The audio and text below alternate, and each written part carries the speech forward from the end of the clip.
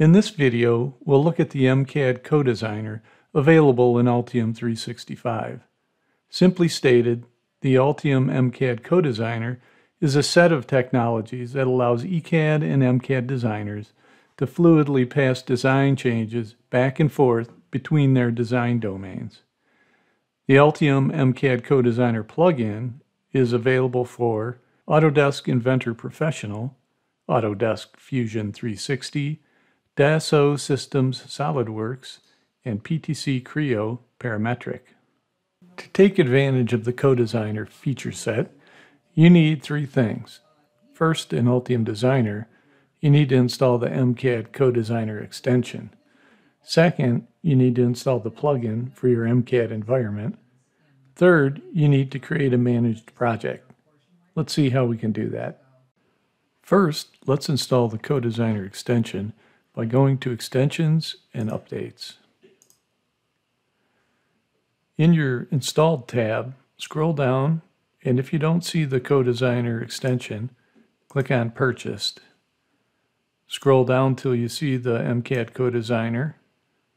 Click the down arrow. This will download and install the extension in your system. You'll need to restart Altium Designer to complete the process. Once we have the extension installed, go to the Downloads page on the Altium website and find the plugin for your MCAD environment and download it. I'm using the Solidworks plugin for this example. Locate the downloaded file and install it.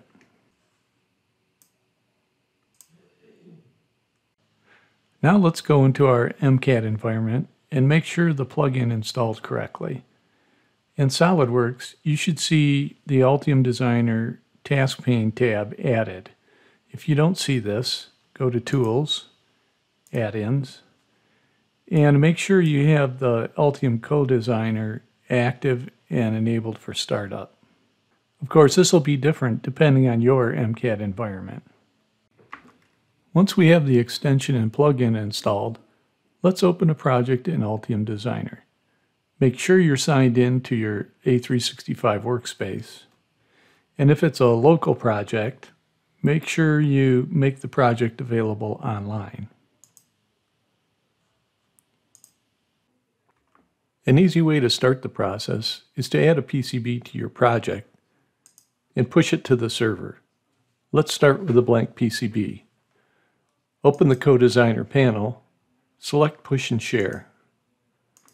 Add a comment, and select Post.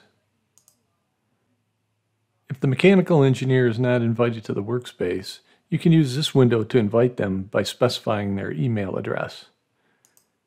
At this stage, the mechanical engineer can start their work on the project. To do this, they need to pull a board snapshot from the server by using the co-designer Task Pane tab to select the project and save it. This will create an identical board shape in the working window of the MCAD system. Here, the mechanical engineer can modify the board dimensions, change the board shape, place mounting holes, and change any other design elements that are required. Now the changes can be transferred to Altium Designer. To do this, we use the push button in the co-designer tab to transfer the PCB to Altium Designer. After the board has been pushed by the mechanical engineer, the electrical engineer sees the new updates in the MCAD co-designer panel with the option to either view the proposed changes or discard them. When they click on View Changes, a list of each design change made is shown. Every change can be previewed, and if it is wrong, it can be disabled. If a change is ignored, it will appear in the change list the next time the mechanical engineer performs a push. Once we've done our preliminary component placement, we can push the updated PCB to the server so that the mechanical engineer can view the changes and make any adjustments that may be necessary. Back in the MCAD environment, we can pull the board shape snapshot to see the component placement and make any necessary modifications such as deleting holes or moving components. Once completed, we can push the PCB back to Altium Designer.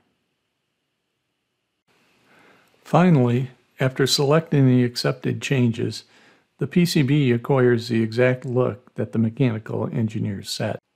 For more information on the MCAD Co-Designer, go to altium.com/documentation.